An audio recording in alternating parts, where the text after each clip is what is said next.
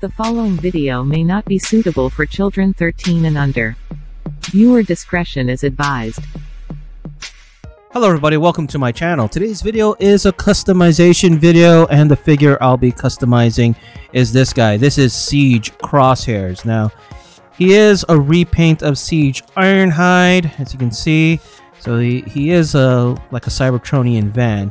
Now, if you want to check out my review of Siege Crosshairs, I'll put a link in one of the cards above here, and you can check it out if you want to. But for now, let's get on to this.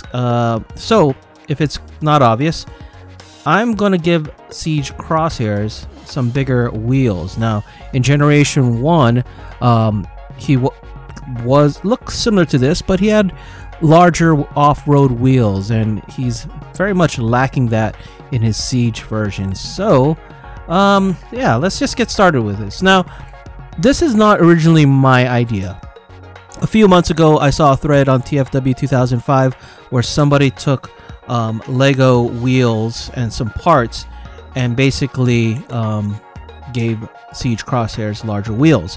Now, I have a bunch of Legos, and only recently I had some time to go through to see what parts I had to kind of make it work. Now, I'm just going to say some of the parts I have are probably not the best for this, but I wanted to work with what I had, and I didn't buy anything new to do this little customization mod. So, that being said, let's start off by popping out the wheels, which is really pops out really easily. And this mod is not permanent. Well, I guess if you wanted it to be permanent, you could, but this mod can also be reversed. So I got the wheels out, and I'm just going to show you some of the things I used for this. One, some really thin washi tape. You can see that here. This is actually my daughter's washi tape. I brought this paint marker mainly because I didn't like the color that I have, and I'll go that in a bit. And some super glue. I'm using JB Super Weld plastic glue because it's super strong. But yeah, let's go through the parts required, or for my purposes, the parts I used. Again, these are what I had. So here we have a large Lego wheel, rubber. You need one of those. One of these parts, I wish I had black, but I didn't. So I just used the blue, and then I painted this tip black because this is basically going to go in here, and I didn't want the blue to show in the middle. Next, we have this piece here. Not sure what to call it. This looks to be just like a Lego wrench, and we're going to connect them together. I wish I knew what part numbers these were, so if you wanted to look for them specifically, you could, but I don't. These are just from my collection. And this piece. So this piece actually goes in here, like so. Now there's enough friction to hold it in place, but because I want to make it transform back and forth without popping out, I basically got some JB Weld super glue, plastic glue, and made it a permanent bond here so that it sticks. Now the last thing you're going to need to do is use some washi tape to wrap it around, because oops, I forgot one wheel. Let's pop that out.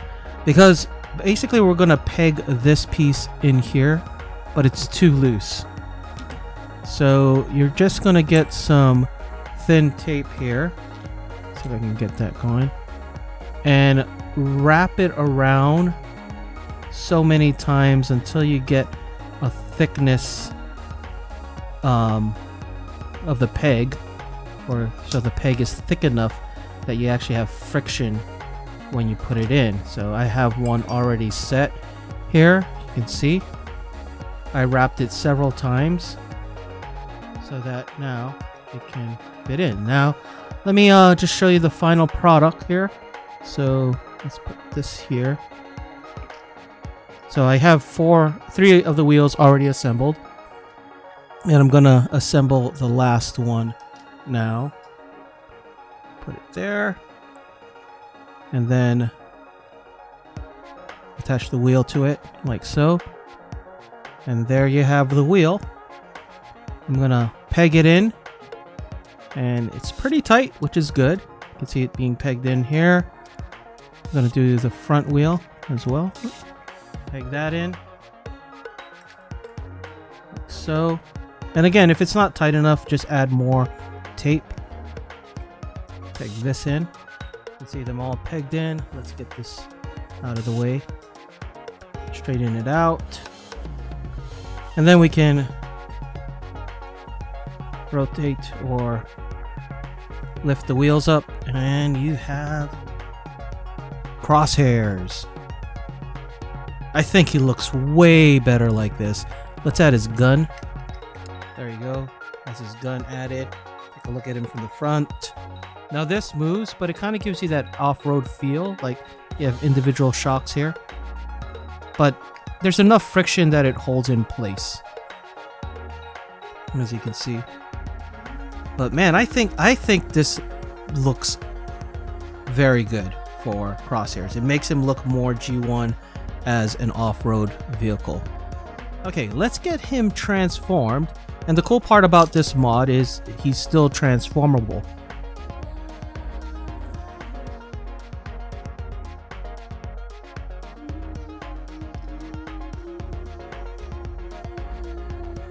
And there is Crosshairs in robot mode with the large tires. I know the tires are very big, but I mean he's still you know, posable in this mode as well, so I'm okay with that. Now another option, if you want, is the cool part being on Legos. If you want, you can make him look a little bit different by pulling out the tires. And you can actually put it on his arms like so. Kind of gives him a different look. And you can do the same for the leg wheels. You can put it on the side if you want, because it fits very nicely in the 5mm port. So another alternate robot mode transformation for Siege Crosshairs with this little mod. Anyway, that is it for this video. Let me know what you guys think in the comments below, and thank you so much for watching. If you enjoyed this video, please give it a like and subscribe. Follow us on social media and check out our Discord. Links in the description below.